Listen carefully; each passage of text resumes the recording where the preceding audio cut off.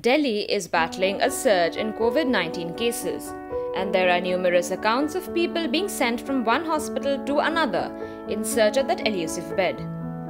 This, when 7 out of every 10 beds reserved for COVID-19 patients in the Delhi government hospitals are lying vacant. Doctors and public health experts believe this is an outcome of the general perception that government hospitals may not have good infrastructure and hygiene, and shortage of staff could lead to patients being neglected. The Delhi government has received 4,360 beds in 6 hospitals, according to real-time data shared on the Delhi Corona app.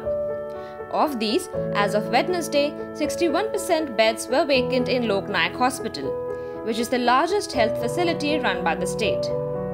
Guru Tegh Bahadur, Rajiv Gandhi Super Speciality, Deep Chand Bandhu, Raja Harish Chandra and Jat Pravesh Chandra too had enough beds to accommodate the rising number of cases. Hospitals run by the centre have 1,470 COVID-19 beds. Of these, 84% were occupied on Wednesday.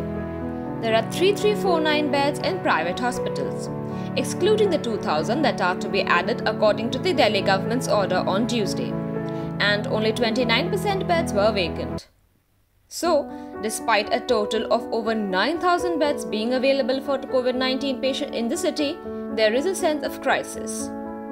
Lawyers and public health activists say people do not want to go to government hospitals for reasons of infrastructure and hygiene.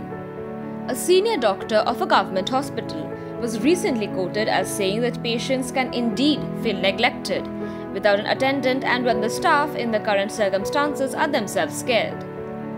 State-run hospitals are also plagued by staff shortage, because of which some also choose to make admissions cautiously.